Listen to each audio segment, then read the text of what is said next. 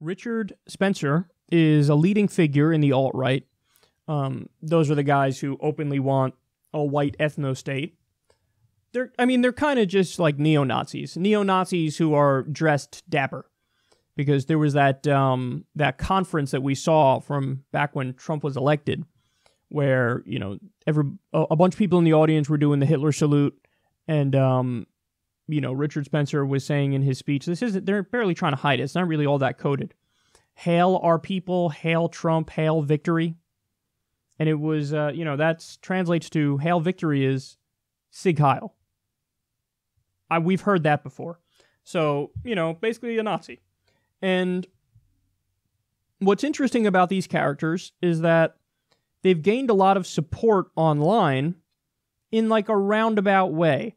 If you just kind of come out and say what you really believe, that's really not a very appealing ideology to the overwhelming majority of people. If you're like, hey, I'm a racist, I think white people are superior, and I think we should kick all black people and minorities out of the country, and you just say it, people are like, too extreme. But if you kind of take other issues as your pet issue and use that as like, this is what we're really about, then you can, in a roundabout way, kind of hook people into the broader movement. So, of course, what I'm really referring to here is free speech. A lot of people on the right have built this industry around saying they care about free speech. And, you know, the old argument is, and by the way, it's one I agree with, you're making us victims. You're persecuting us if you don't allow us to speak our minds, wherever it may be, at a college campus or something like that. Like, you're victimizing us, but really we have a principled belief in free speech. So it's about, even if I'm saying things that are really unpalatable or may come across as odious, there's a virtue in allowing my message to be out there, because that's what a real, you know, that's what a proper civilization and society does. They hold to these civil liberties.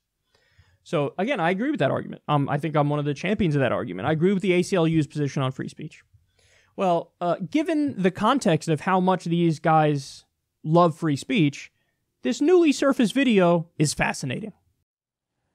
But as far as government regulation, I mean, yes, I think in the short term we would favor government regulation of speech, but long term, are we even pro free speech? No, of course not. But we have to use this platform in order. So we're being radically honest here. And, yes, yeah. Radically pragmatic. Yes. Interesting.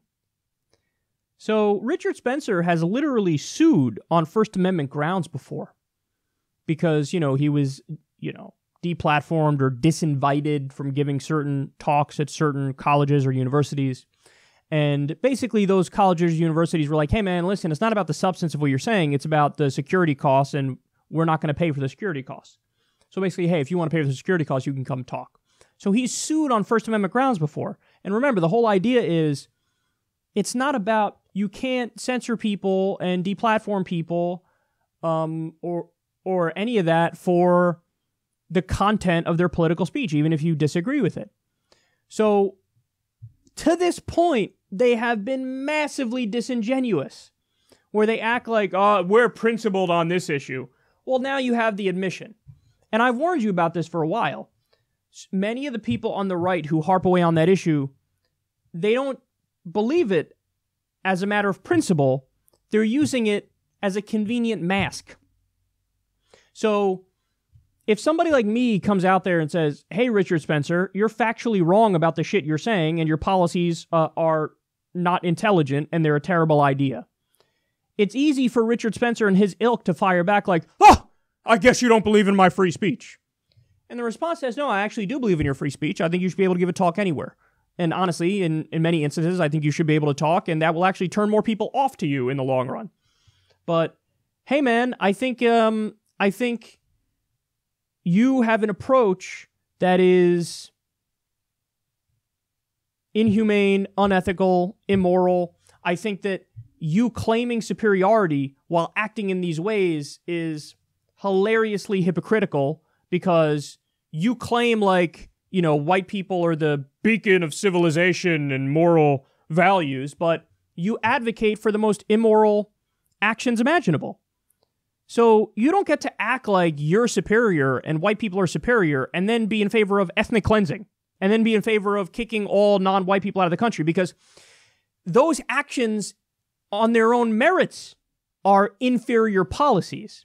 That's always been the core of the... It's been like a self-refuting argument in my mind from white supremacists, from racists of any stripe, because the idea of like, well, obviously we are the enlightened creatures. White people, we are the enlightened creatures. This was literally the Hitler argument of like, well, the Aryan race is superior and supreme, and everybody else is less than us. And in order to prove how superior we are, we will, murder people willy-nilly. We will commit a genocide. We will do the most barbaric, inhumane tactics and policies imaginable. Well, no, then... So you are what you do. So when you act in an immoral, unethical way, perhaps you are immoral and unethical, and you're the opposite of the enlightened, being that you claim to be. So that's always been the self-refuting argument to me. You don't get to claim to be superior while acting in the most inferior ways. And these are guys who they love to harp away, for example, on the black crime rate. And, oh my God, black people statistically do more crime on average. And that's why they're beasts. But you want to set up an entire nation on the basis of committing crimes against minority communities.